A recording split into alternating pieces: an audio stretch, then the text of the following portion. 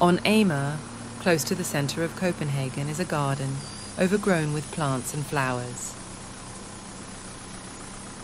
The garden is small, but the ecosystem is not.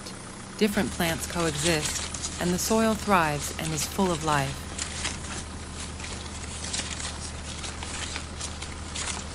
A regenerative practice has been used to care for the soil as an attempt to recreate natural cycles.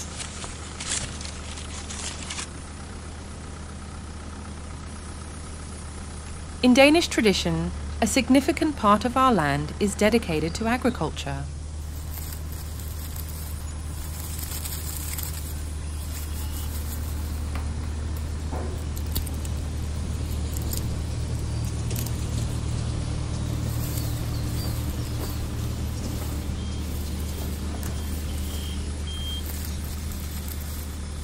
For the most part, this agriculture is based on conventional methods, a monocultural biomass treated with pesticides and artificial fertilizers, all of which drains the soil year after year.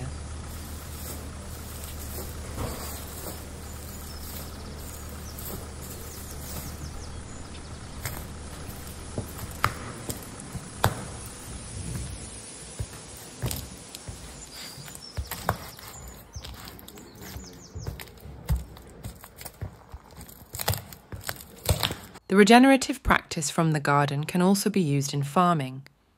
In this practice, all the methods used have one goal: to nourish the soil.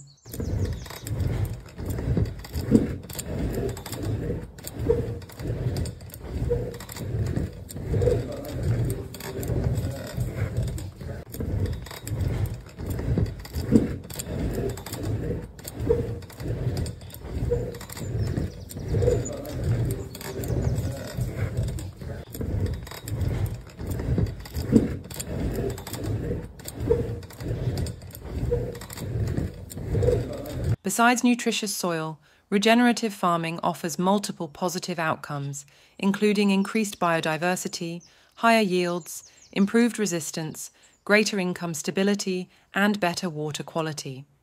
It also holds significant social value due to its higher labour requirements compared to conventional farming.